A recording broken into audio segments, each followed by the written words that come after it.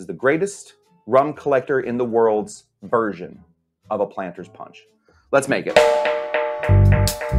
We are going to be shaking this one. Obviously, it's a punch. We got to shake it. Come on. How long have we been doing this class? We have to know that. 3/4 of an ounce of lime juice. Knock that over. We need a full ounce of some Demerara sugar simple syrup. We don't often call for this. 3 full ounces of some Caruba rum. 3 dashes of Angostura Bitters. Shake this really, really hard. When you're shaking it, make a face. I'm gonna put my cinnamon stick in here. I'm also gonna put 1 lime wheel. Cheers. Wow. I think this is one of the greatest cocktails that there is.